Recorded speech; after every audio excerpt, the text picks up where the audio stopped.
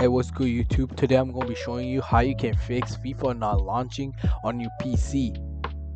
If you bought FIFA from Epic, this is the problem you might be facing right now.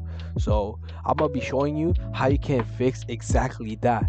So if your game is like this, you're going to Epic, right? And then pressing on the game, it just goes like this.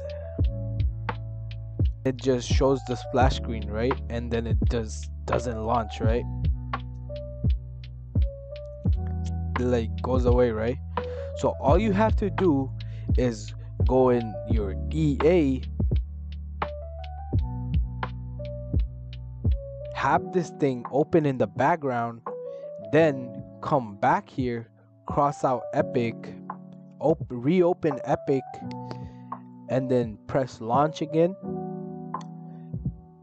This should make your game so it launches properly. As you can see, in my case, the game is fixed and it launched.